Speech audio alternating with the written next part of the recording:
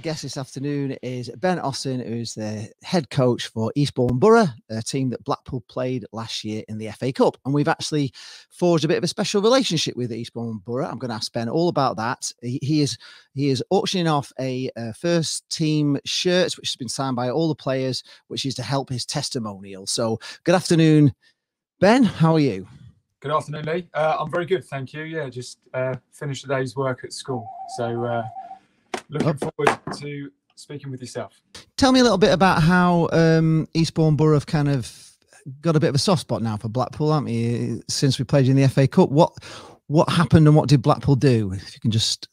well, apart from beating us 3-0, yes, which in fairness, we wasn't unhappy with. I mean, we know the quality of the Blackpool side. So, but no, it was just, I'm not quite sure how it sort of came about. I think there was just a lot of interaction over social media between the fans of the two clubs and, our commercial manager, Sean, did a great job of sort of communicating with the Blackpool fans about the day and the event, because obviously not having fans in the ground. So, and it just seemed to be that the supporters from Blackpool were, just so sort of, I suppose, friendly with the supporters from Eastbourne Borough and with the staff and everybody, that it kind of just developed from there, really.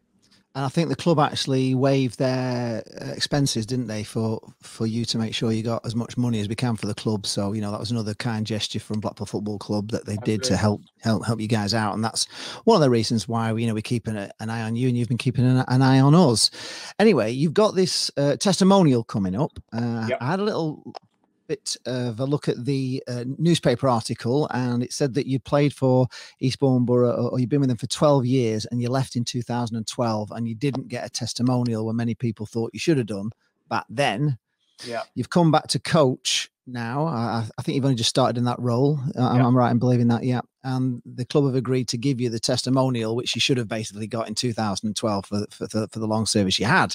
The problem is, COVID is here. You've got this testimonial, which is going to be on Sunday, which is exactly the same day, obviously, Blackpool in the playoff finals. But for you, it's going to be a big day, but you can only allow 25% capacity in. Am I right?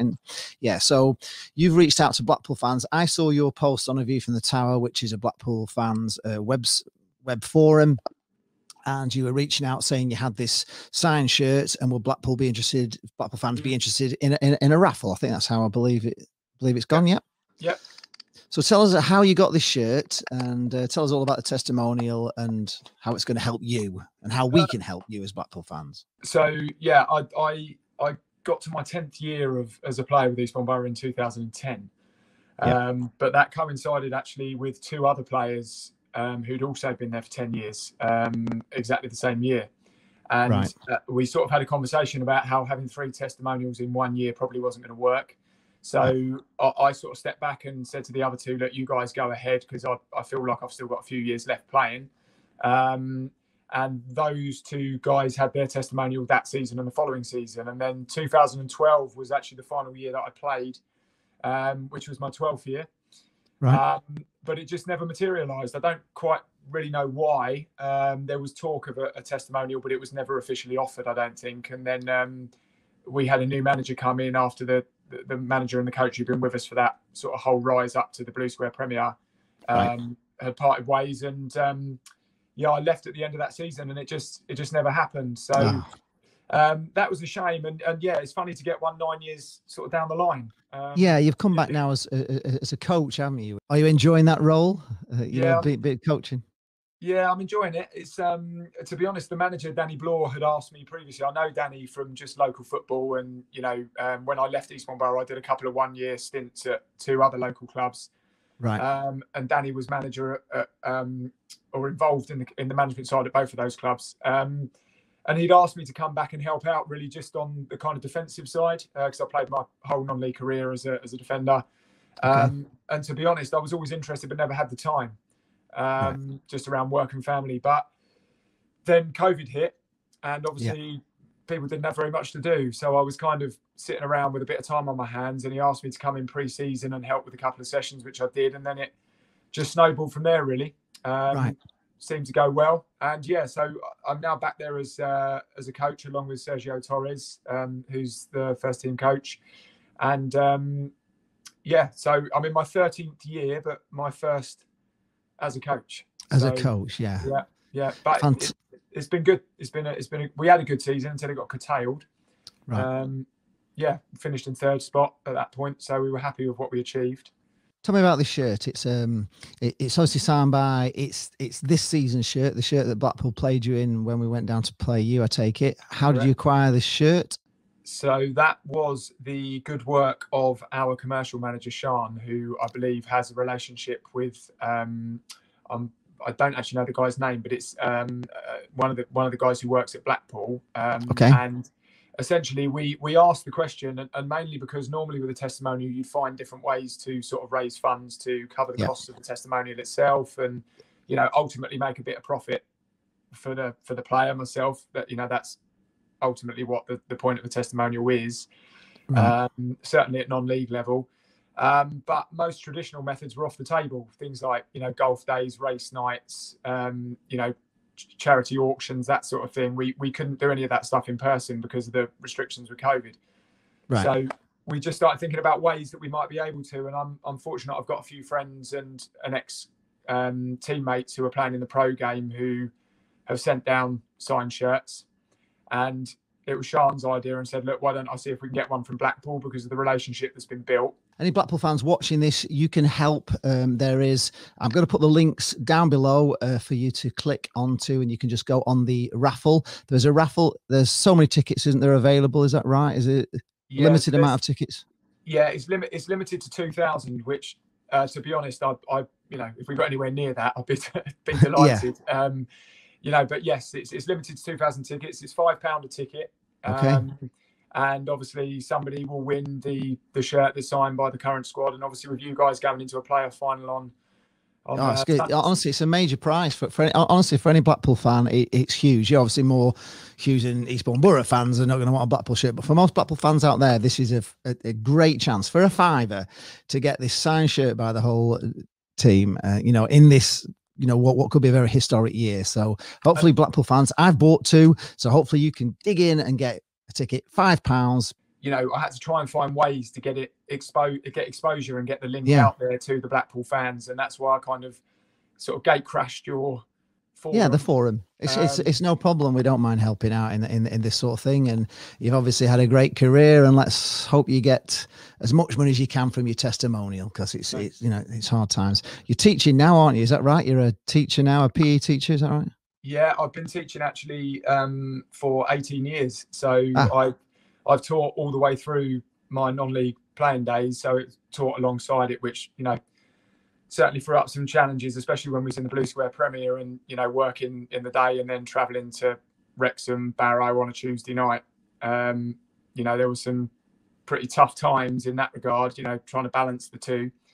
But yes, still teaching. Which division are Eastbourne Borough in now? So they're now in the Blue Square South, which is one level below. It's the level that I finished playing at. We got relegated out of the Blue Square Premier. Right. I think the season before my final season. But to be honest, I'm not sure if this stat's correct or not, but I was told by somebody that we I believe were the only side to have gone into the Blue Square Premier as a part-time team and lasted for more than one season. Wow. We managed 3 years. The first year we did pretty well. I think we finished around 10th. Second year became more of a struggle, maintaining that kind of part-time status, working jobs alongside competing. But we stayed up on the final day with a win against Oxford at home. And then the third year we ultimately got relegated. But so they're still in the Blue Square South. So if you get promotion this year, you would go back up into the Blue Square Premier, and then after that it's League 2. I do believe you have some family ties to Blackpool as well. Is that right? I do, yeah. My dad especially was particularly pleased when we drew Blackpool in the FA Cup, because basically my nan grew up in Blackpool for sort of most of her formative years. She was born in a place called Hanley in Stoke-on-Trent, and she was actually a neighbour of Sir Stanley Matthews. Oh wow. They lived just a couple of doors down from each other, and she used to tell us stories about how, being a keen footballer when I was young, she used to tell us stories about how, they would play football in the street and Stanley Matthews would practice his sort of passing accuracy by kicking the ball at the girls. So, you know, she had plenty of stories about him, but ultimately she got a, you know, without going into too much detail, she got a rheumatic fever, and she was told that she needed to move out of the industrial area that Stoke-on-Trent was. So she went to live with her aunt in Blackpool. Ah, okay. And she grew up there. She worked as a clippy on the trams for many years. Oh, wow. And she was a very, very keen dancer. She danced at the Tower Ballroom in Blackpool, and we've still, my dad's still got a trophy at his house of a trophy that she won dancing at the Tower Wow. Yeah, so we've got, you know, a lot of family history, you know, on my dad's side, certainly in Blackpool. And my nan's sister, so my auntie, she then moved to Blackpool and lived there for her whole life until very recently. Actually, her and her husband, my uncle, they died fairly recently. And my nan met my granddad in Blackpool. He was in the RAF, he was waiting to be posted to India, and then he went off to India. And when he came back, they got married, and as they say, the rest is history. So it was really nice for us. And you know, my nan and my auntie always used to tell me about the warmth of the Blackpool people and how great it was.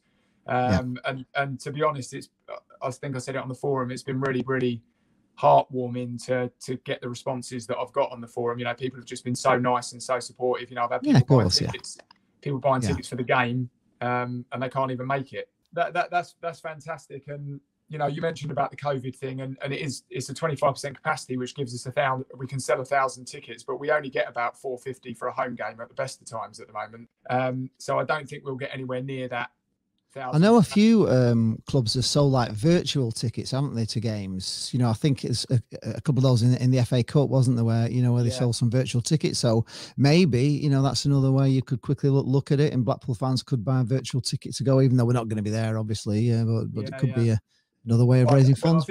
I think the problem was you guys would be at Wembley. So, yeah. Well, there's not many of us going. We've only got 4,000 tickets, so unfortunately, it's going to be there's not going to be many there. You know, we would have been taking about 25,000 if it would have been normal. But they're only allowing they're allowing 5,000, but 1,000 tickets have gone to corporate and all, you know, and NHS and all this. So we've got just under 4,000 tickets, which isn't even our season ticket, you know, allowance. So it's better than nothing. You know, we were going with no, you know. If I weren't even going to the playoffs, and you know, until we finally got in, you know, I mean, it's been one of those seasons where it was a bit of a dream to get in the playoffs, because we've been coming from behind all the time and had a lot of games to play. So, but we've done it. So, see if we can. I mean, you know, we're all fully behind it. I mean, we keep a keen eye on what you guys are doing, and like I say, my game kicks off at 1, so we'll be finished shortly before you guys kick off. So the plan is to get in the bar and, you know, get the Blackpool game on and cheer us on, and hopefully you can get that promotion that you deserve over the course of the season. So we're right behind you. Thank you very much. Best of luck to you as well next season. Are you worth a cheeky $5 for promotion next season, your team? I don't know about that. I mean, I think we've got about the 3rd lowest budget in the league, but we'll give it. We've done well this year, but you know, it's like the hard second series, isn't it? We'll see how we get on next year, but yeah, fingers crossed. Well, hopefully one day we'll be able to get, you know, a pre-season or something in the books, and be nice to get the 2 clubs on the pitch again, but with some fans there. Yeah, brilliant. Okay, thanks a lot. Thanks for your time, and we'll do our best to raise you some money for this year. I'm sure Blackpool fans will be mad up for it, because it's a great prize. Love it. Thank you very much. Appreciate it.